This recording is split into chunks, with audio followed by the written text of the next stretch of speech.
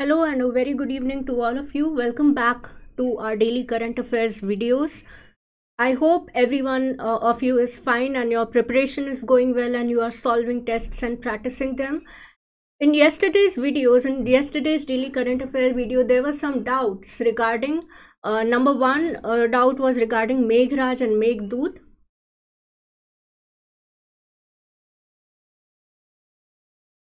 Right, and the second doubt was regarding whether the first state assembly to implement national e-vidhan was Himachal Pradesh or Nagaland.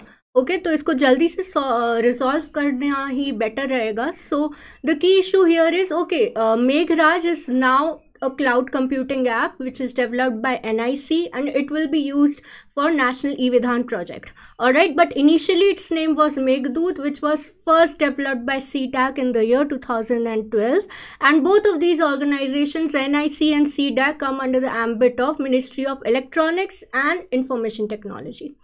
Alright, second doubt was whether the first state to implement National E-Vidhan is Nagaland or Himachal Pradesh. So let me tell you that the first state to implement National E-Vidhan project is Nagaland.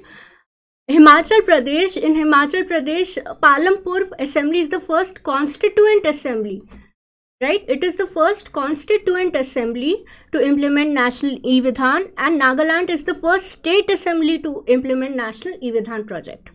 Alright, so I hope the doubts have been clarified. You are all encouraged to, write down your doubts further in the comments below so that I can keep resolving them. Because our main objective here is to help you retain correct facts for the main examination, right? So no risk can be taken on that account. So please post more doubts, more questions. Anything and everything is most welcome down in the comments below. Alright, so moving on to the first question for today is, who is the managing director of National Capital Region Transport Corporation? Alright, so National Capital Region का जो Transport Corporation है, who is the managing director for that Transport Corporation? Please answer quickly. You have options: Vinay Kumar, Mr. Arjun Ram Meghwal, Rajiv Verma, H. Wilson, Gyanesh Kumar. Alright, so the correct answer here is Mr. Vinay Kumar. Vinay Kumar is the MD of NCRTC. Alright, NCRTC is actually a joint venture. It is a joint venture between the government of Haryana and the governments of Delhi, UP, Rajasthan and Haryana.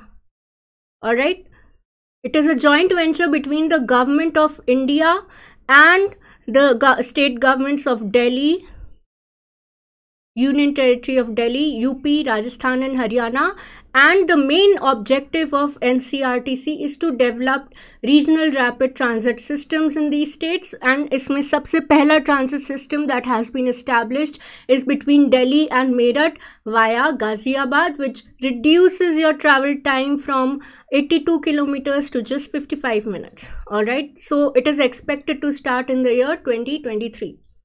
Alright, so this is all for this slide. I guess we will keep updating you as and when new projects are launched.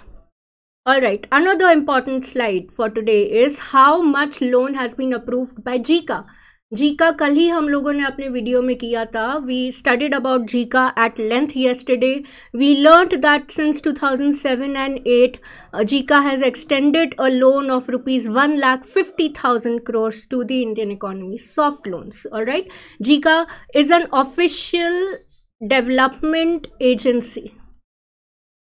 Right, it is an official development agency. So basically most developed countries has an ODA. USA has an ODA that invests in India, and Japan is the second largest investor of development and infrastructure in India. Alright, so JICA has extended a lot of loans and investment projects. So answer this question: 14th India-Japan Summit 2022 celebrating 70 years of India and Japan diplomacy. How much amount of loan has been extended to India? The correct answer here is 20,400 crores. Alright, so loaning and investing in infrastructure project is very, very significant for the Indian economy. because these are long-term loans, and infrastructure projects are also have a very long-term gestation period. All right, so JICA has approved 7 loans amounting to this 20,400 crore, right? And these loans, you can broadly classify them as investment in social sector infrastructure, right? This is social sector infrastructure loans, which means there are 2 types of infrastructure loans or infrastructure, as you know. One is physical infrastructure and one is social infrastructure. Social infrastructure largely includes what? Health, education, and allied sectors, right? So you have connectivity, water supply, sewage, healthcare, horticulture, biodiversity conservation. All these are your social and environment infrastructure investments for which JICA has extended a loan of this much amount. All right. So a total of 6 memorandum of cooperations was signed between India and Japan. Now let's have a broad look at what are these 6 memorandum of cooperations. Memorandum of cooperation or memorandum of understanding, it is one and the same thing. Please do not get confused. All right, so cyber security, we have domestic wastewater management, infrastructure, sewage infrastructure, industrial competitiveness, sustainable urban development, right? All these are broad sectors in which JICA has signed an MOU with India. All right, so why is India-Japan relationship very, very significant? Number 1 is Indo-Pacific. This term has gained currency over the years and has intensified ever since the coronavirus outbreak. The world is actually repelling the Chinese dominant in the Pacific Ocean. They are repelling the Chinese dominance in the South China Sea. All right, so Indo-Pacific means a proper world order. All right, respecting the sovereignty of all the nations, which China is trying to hamper in some way or the other. In order to maintain that balance of power, Indo-Pacific has gained currency. This term is being used by the US president, by Japan, and many other countries who want to collaborate with India on an array of projects. All right, so India-Japan has also collaborated on several other sectors, just like India and US has signed a logistic exchange memorandum of agreement. India and Japan has also signed an agreement in which the Indian Army and the Japanese Army can use their military facilities offshore in each other's respective countries. All right, another third most important agreement between India and Japan is currency swap agreement, right? Currency swap or the bilateral swap agreement, you won't believe it, when it was signed at that time, it was one of the largest bilateral swap agreement in the world, costing rupees $75 billion, right? How will it benefit the Indian economy? The Indian traders, the cost of capital for Indian entrepreneurs and manufacturing units will be reduced to a great extent, and Japan will not be needing loans, or Japan and India will not be needing US dollars to trade with each other. So this is the main significance, right? It is very important. I'm not trying to overload you with any information or anything, but I'm trying to build a perspective that will help you retain things, right? Because when you channel your thought process in that entire issue, you remember facts very, very quickly, right? This is called connecting the dots. Yesterday, in yesterday's current affairs, we read about JICA, and today again it is in the news. All right, so it is very important to connect the dots, revise your current affairs, build a perspective and an overview. It will not only help you in the exam, but it will help you in the overall personality development and the interview as well. All right, so next slide is, who is the foreign minister of Austria? Austria के foreign minister कौन है? Recently there was a meeting between his Indian counterpart S.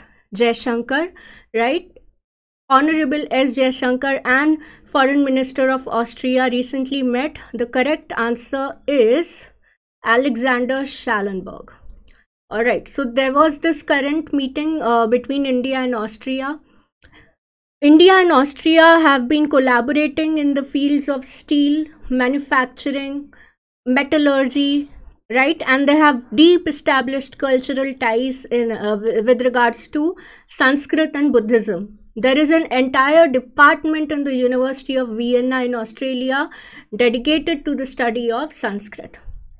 All right, so it is very important, not only Central Asian but European countries, small European countries, important significant European countries say India का tie और भी ज़्यादा improve हो, it is obviously very good. Who is the Chancellor of Australia? Christian Kern. All right, the Chancellor of Australia, his counterpart would be Prime Minister Narendra Modi ji. The Chancellor of Australia would be Christian Kern. All right, these are the byproducts of the facts that you study in your main current affairs. You should, keep knowledge on them. You should know these pointers. Anything can be asked in the exam, be it one-liner or be it a broad objective.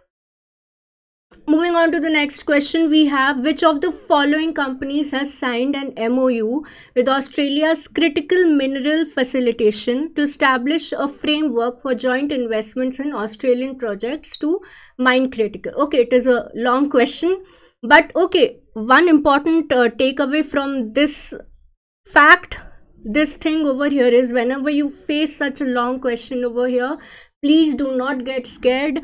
कभी कभी ऐसा possible हो सकता है that you know the answer to this question, but because you have to read so many lines, maybe you get scared or appalled by the length of the question and not attempt it. Please don't do that. Stay calm, believe in your knowledge, trust what you have studied, trust your revision, and carefully read the keywords of the question and answer it.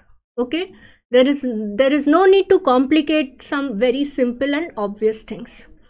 Alright, so answer this question correctly. Mainly this question is asking which Indian company has signed an MOU with Australia's Critical Minerals Facilitation Office, right? CMFO is a very important Critical Mineral Facilitation Office in Australia. Australia is the second largest supplier of critical minerals to the world after China, right? So please answer the question quickly. I expect you all to know the full forms. You are preparing for the exam. These companies keep coming in the current affairs time and again. So the correct answer here is KBIL, that is Khanij Bidesh India Limited. Right, so it is the second India-Australian Virtual Summit. During the second India-Australia Virtual Summit, which was commenced in the year 2020, it is the second edition, right? It was addressed by Australian Prime Minister Scott Morrison and Indian Prime Minister Narendra Modi ji, right? And it also signed a investment amount, right? An investment amount worth $280 million amounting to rupees 1,500 crores in areas like space, innovation and technologies. Alright, main point here is India's Khanij Bidesh India Limited is a very important office under the Ministry of Mines, right? Its aim is to ensure the continuous supply of critical metals to the Indian economy. Okay, so what are critical metals? Critical minerals are those minerals that are very, very essential or crucial for the functioning of the economy, whose supply is endangered because of their overuse or supply. All right, so all these factors are there. Now critical minerals includes both metals and non-metals, right? For example, the main critical minerals for which India and Australia has signed a partnership is lithium, cobalt, right? Vanadium. Alright, lithium ion batteries. Lithium is a very important rare earth metal, right? India imports most of the lithium that is used in India is actually imported from countries like China, Latin American countries like Argentina, right? So to counter the Chinese dominance in the export of rare earth metal, this critical MOU or a pact was signed between India and Australia. Right, and also another important fact here is migration and mobility partnership for the benefit of students and professionals is also signed between these two countries. You all know the large amount of student exchange programs and the Indian diaspora that is present in Australia. All right. So Australia is another very significant and an important country. Other than Japan, Australia is also a part of quadrilateral security dialogue, right?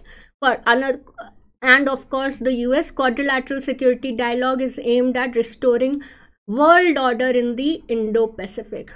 Obviously, the underlying objective is to counter Chinese presence and dominance in the Pacific Ocean region. All right, so moving on to the next question, we have which edition of Smart Cities India Expo will be organized as part of India's largest tech and infra expo? All right, so Smart City Expo have been conducted almost every year, right? And India's largest technology and infrastructure expo is being organized in the year 2022. So the question is asking which edition of Smart City India Expo is being organized. It is actually the 7th edition is the correct answer. All right, now the event will be organized by the India's Trade Promotion Organization, or ITPO, at Pragati Maidan, New Delhi. Right, it will be 29th edition of Convergence India Expo, which is for the telecom, IT and the internet industry, mainly aimed at your Digital India program. Right, Smart City India's Expo is regarding the urban development. It is the largest urban development expo as far as the entire Asia is concerned. This is the largest in Asia. All right, urban development directed towards what? Sustainable urban development, which includes clean technologies, green infrastructure, all these aspects, right? India Soft is one of the largest collaboration of over 150 plus IT industries, right? You all know the importance of IT industries in India that we have today. It's one of the biggest employers in the country. So please have a look at this in detail. All right, so we have the next question is which statements is correct, which of the following statements is correct in relation to the tenure of National AIDS and STD Control Program? The National AIDS and Sexually Transmitted Diseases, or the STD Control Program, was launched by Ministry of Health and Family Welfare, right? So please answer this question correctly. There are 5 phases of this program. Latest one got an extension. The tenure has been extended till this. The program has been extended for 5 years. Okay, please answer whether only 2 and 3 are correct or only 1 and 2 are correct. All right, so actually the correct answer over here is 1 and 3 only. There is some typing error in this PowerPoint. Please ignore that. The correct answer here is 1 and 3. All right, it has been extended for a period of 5 years and the latest one got an extension, right? The 5-year extension dates till 31st March 2026. All right. So obviously the Union Cabinet has approved the extension of this program, right, and granted an amount of almost 15,000 crores. Now, because of the coordinated efforts of various ministries and government officials and state governments, of course, the ratio, the recent report released by India and HIV, right, the percentage of HIV infected population in India is 0.20%, right, which is at 23.8 lakhs or something, right, with the highest number of infected people in Maharashtra, followed by Andhra Pradesh. All right, so obviously, as we can see, the percentage of HIV infection has reduced to a great extent after a peak in all over the world at a particular point of time, right? So till March 21st 2021, the phase 4 was on implementation, right? But it its time period concluded on March 31st 2021, and after the extension it has been extended for another 5 years. All right, so it is actually a success for our country. Which exercise is conducted by Indian Army with Seychelles Army? All right, Seychelles is a very important country. It is a littoral nation island, along with Madagascar, Mauritius. It is very, very important. It is all a game of soft power, again, to counter Chinese presence in South China Sea, South Indian Ocean, and the Indian Ocean. All right, so these are various exercises: Al Naga, Sahyog, Sahyog exercise, okay, Konkan Shakti exercise, Lamitye, and Rimpak. Please answer quickly which is a joint military exercise. Okay, here's a takeaway, here's a hint. It is a joint military exercise. There are various exercises that India conducts with various other countries. Some are joint military exercises, some are naval exercises, and some are air force exercises, right? So it is a joint military exercise, Lamitye, which in Seychelles language means friendship, right? Friendship was conducted in 2022 again, right? So we have Seychelles Defense Academy and the Indian Army conducted this exercise from 22nd of March to 31st. It is the 9th edition, and it is conducted every 2 years. All right, every 2 years, or what? It is a biennial exercise. All right, so let's have a look at the other exercises, right? Al Naga is a joint military exercises between India and Oman. Sahyog is a joint military exercises between India and Japan. Konkan Shakti is a joint military exercise between okay, Sahyog is not a joint military exercise, it is a joint naval exercise between Indian Coast Guard and the Japanese Coast Guard. All right, it is a Coast Guard exercise. Konkan Shakti is a joint military exercise between India and UK, and Rimpak is basically an exercise of the countries surrounding the ring of Pacific Ocean region. It is conducted by the US Indo-Pacific Navy Command.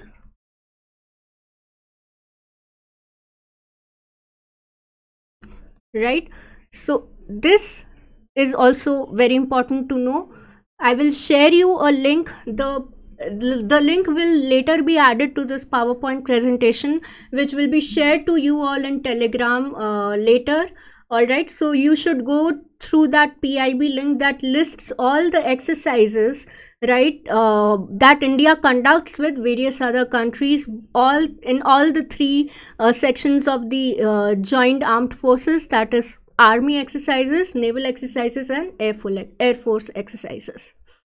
All right, so question number 8, we have FICCI and consultancy EY. Ernst & Young Global is a multinational professionals network service and it is one of the largest consultancy firms in the world, right? And recently Federation of Indian Chamber of Commerce and Industry and EY has launched a report regarding India's media and entertainment sector, right, which is expected to grow at what percentage compound annual growth rate iski kya hogi to touch $30.9 billion by 2024.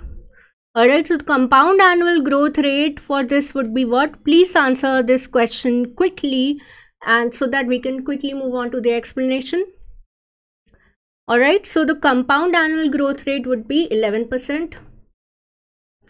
Right, so it has released a report according to which media and entertainment is to grow by 17% in 2022, so that it could reach the pre-COVID level. The pre-COVID level was $25.2 billion, and the compound annual growth rate is estimated to be 11%, so that it could reach $30.9 billion in 2024. All right, so as per this report, the largest media sector in India was number one was the television media still, number second was the digital media, and number third was your print media. All right, this is important to note. And by 2024, the advertising market, especially the advertising market in your digital media, is expected to reach by around $1 trillion. All right, FICCI, since we are studying about this, so Federation of Indian Chambers of Commerce and Industry, FICCI, was established in the year 1927, right? And the person who established this, I will leave you, Mahatma Gandhi suggested to establish this organization. It is one of the largest and the highest trade organizations and the business organization in India. To establish this, it was suggested by Mahatma Gandhi ji to Ghanshyam Das Birla, along with Purushottam Das Thakur Das. Alright, both were very important players in national movement when it came to Indian capitalists and businessmen. Alright, so moving on to the next slide, we have Jayati Ghosh, who is an Indian development economist, has been appointed as a member of the High Level Advisory Board on Effective Multilateralism. Right, as the name suggests, effective multilateralism, it relates to what? It relates to global cooperation and the global partnership among various nations, right? So from this you can take away, you can probably guess that effective multilateralism must be a high level advisory board that should have been constituted by one of the international institutions, right? But the question here asks you, prior to this, she was the chairperson of which of the following institutes? Right, this Center for Economic Studies and Planning and the School of Social Sciences belongs to which university? She chaired this. This belongs to which university? Please answer this question quickly. Here the correct answer here is Jawaharlal Nehru University. All right. So let's have a look at what really effective multilateralism implies. Global partnership on what issues? Main issues are renewed solidarity between people and future generation, and also women-centered development, women-centered sustainable development. All right, a new social contract on human rights, better management of critical global commons, global public goods that deliver equitably and sustainably. All right. Now let's have a look at this. This high level advisory board was constituted by the UN General Secretary. We all know Antonio Guterres, right? The chair of the board is Ellen Johnson Sirleaf. All right, and Jayati Ghosh is a renowned member of this advisory board. All right, so Ms. Jayati Ghosh has worked extensively in the field of macroeconomics, development economics, and gender studies. Gender studies and development is her main forte. All right, other than development and macroeconomics, right? Supporting partner of the board is Center for Policy Research of the United Nations University. Moving on to the last but the most important slide of the day regarding the sports news is that Taylor Fritz, he belongs to the US, right, and has won Indian Wells Masters, which is an annual tennis tournament. It is an annual tennis tournament, right?